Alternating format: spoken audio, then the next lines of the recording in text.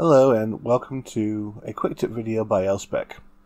In a previous video we split a chart into multiple graphs. What we're going to do today is show you how to combine multiple graphs into a single chart. So as you can see, I currently have three voltages, phase A, B, and C, on separate charts. If I want to put them back on the same chart, I can go over here and double click to expand each of the graphs.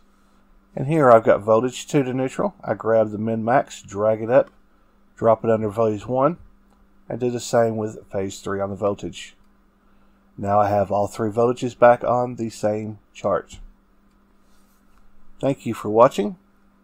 Be sure to follow us on YouTube, connect with us on LinkedIn, and like us on Facebook. Have a great day.